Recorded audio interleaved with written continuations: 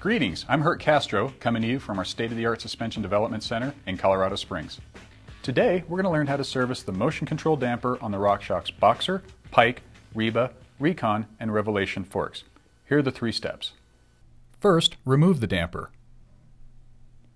Second, service the damper.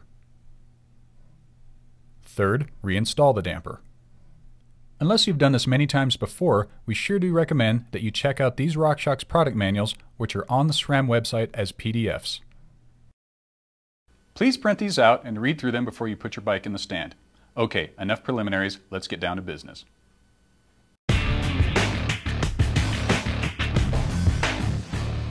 At this point, you should already have the lowers removed from your fork. For boxers and remote adjust forks, it is not necessary to remove the motion control adjuster knob.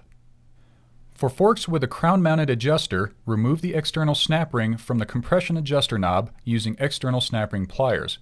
Remove the compression adjuster knob and O-ring seal. Unthread the compression damper top cap with a 24mm socket wrench. Remove the compression damper from the upper tube and crown by pulling up and gently rocking it from side to side.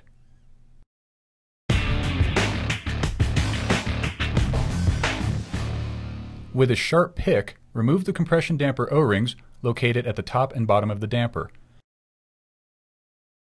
Apply a few drops of suspension oil to the new O-rings and reinstall. Remove the fork from the bicycle stand and pour the remaining oil into the pan. Remove the rebound damper seal head retaining ring located inside the bottom of the right upper tube using internal snap ring pliers. Pull out and remove the rebound damper and seal head assembly from the upper tube.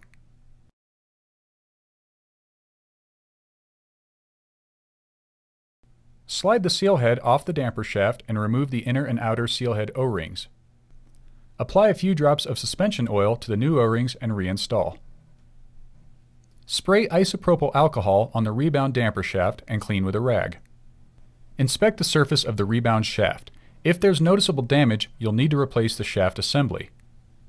If damaged, replace the rebound damper piston glide ring. Position the upper tube base ring on top of the seal head step. Lightly grease the inner surface of the seal head inner O-ring and slide the seal head assembly onto the rebound damper shaft. Spray isopropyl alcohol into the upper tube. Wrap a clean rag around a dowel and clean the inside of the upper tube.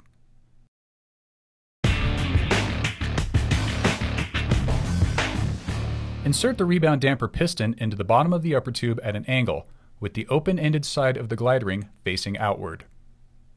Continue to angle and rotate until the glide ring is in the upper tube.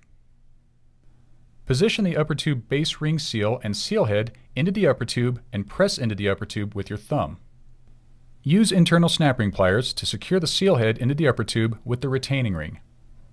Make sure the retaining ring is securely fastened in the upper tube groove. You can check this by using the snap ring pliers to rotate the retaining ring in the groove back and forth a few degrees. If it rotates easily, it's in. Pull the rebound damper shaft down into the fully extended position.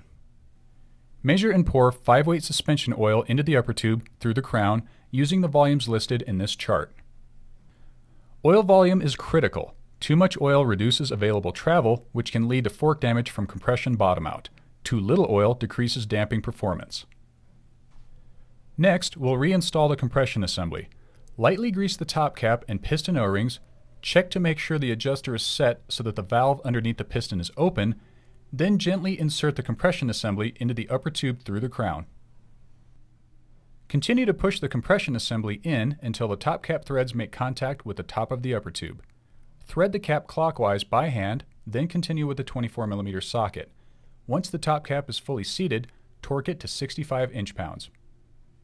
If you're working on a boxer or a remote compression assembly, you're finished.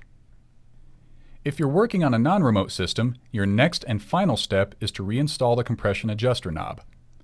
Rotate the adjuster completely clockwise. Reinstall the adjuster cap O-ring. Install the knob so that the tab is over the back of the crown, or pointed toward the rider. Reinstall the snap ring by gently opening it with an external pliers, just enough so that the ring can go down and into the groove. Okay, you've serviced the motion control damper. Good job.